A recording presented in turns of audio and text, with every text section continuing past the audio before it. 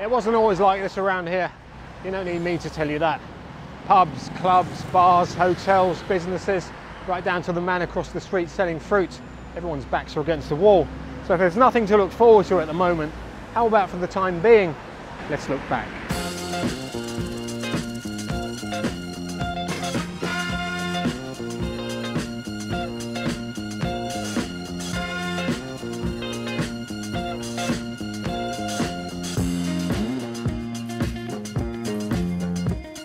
Sukhumvit Road, the Route 66 of Thailand, starts right here, just after the flyover at Plonchit.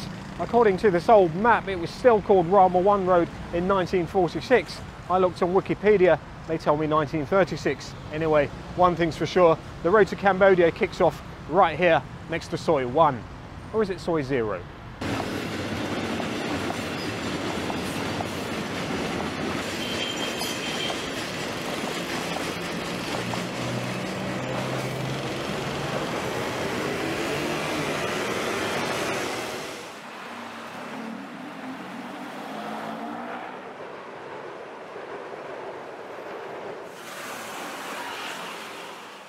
In the 1960s, a businessman, politician and philanthropist called Lek Nana brought up a lot of land around here. He became known as the godfather of Sukhumvit, and the area was named after him.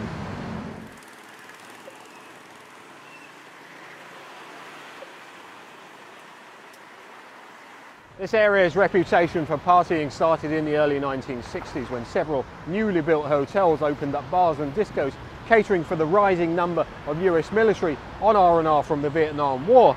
There were a couple of clubs already established around here, but none could handle this number of young men that were flocking to the area. When the war ended, that demographic was replaced by American and European tourists, whose ever-increasing numbers in the 80s made this place party central by the early 90s.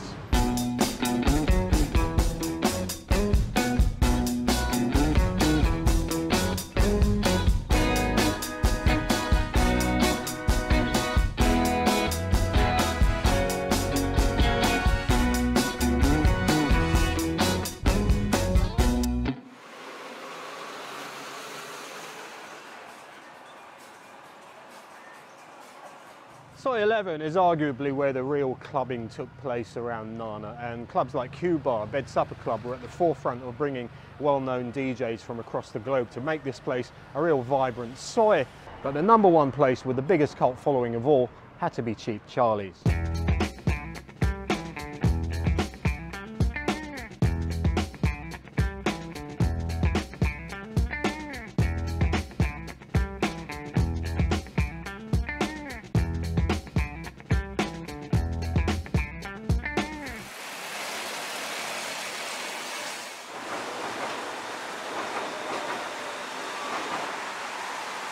Sukhumvit Road has had its fair share of headlines, urban legends and stories over the years, and if you're like me and you go looking for these stories to tell people in your videos, you would have heard a lot of embellishment, exaggeration and downright ridiculousness. But this next story is none of those. In fact, it's the most dramatic thing that's happened around here in the last 30 years, and it all went down one night in January 2003. This land right behind me was once an entertainment zone called Sukhumvit Square. It was bars, pubs, places to eat, drink, socialise, play loud music and dance. And one night it was all destroyed and razed to the ground after an internal dispute with the landowners that had nothing to do with anyone who was running a business in there. Sadly, a lot of people lost their livelihoods and a lot of money, and it was far from a happy ending. On a lighter note, there is the urban legend of the blonde foreign man, not my words, who was running across the tracks scaring train drivers not long after the line opened in 1999. The story goes is that he was drunk in a bar one night and ran into the middle of Sukhumvit Road, climbing up one of these columns here while they were still being built, and he disappeared. And there is a possibility that he fell into the middle and is amongst all the concrete, but it was never investigated and it remains an urban legend.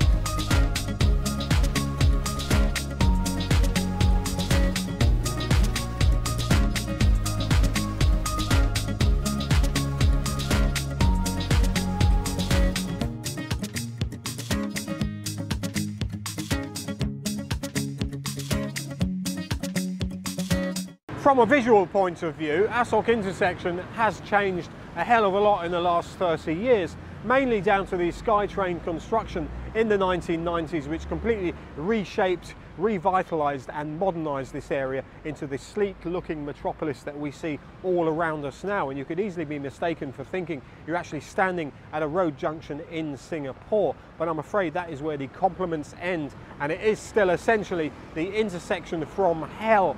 That was a nickname given to it in the 1980s for obvious reasons. I suppose the modern equivalent, you could call it the junction of Jesus Christ, which is what you would hear most tourists shout when they realise that the artistically painted pedestrian crossings mean absolutely nothing.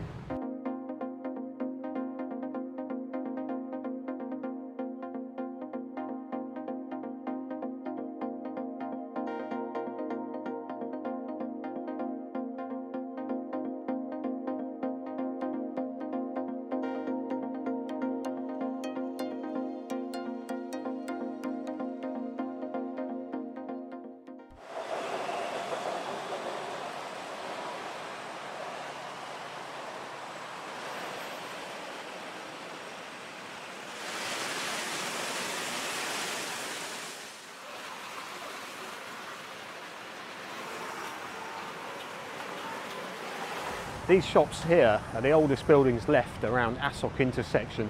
They have withstood all redevelopment in the last 3 or 4 decades, including the last major project, which was Terminal 21. That was expected to sweep everything up in its path, and it didn't. These shops are still standing firm. This row of shops actually goes from the Namdari Sangat of Thailand down to the corner of Sukhumvit Road. In amongst all of that is the Asok market, so we're going to pop in there and see how things are looking.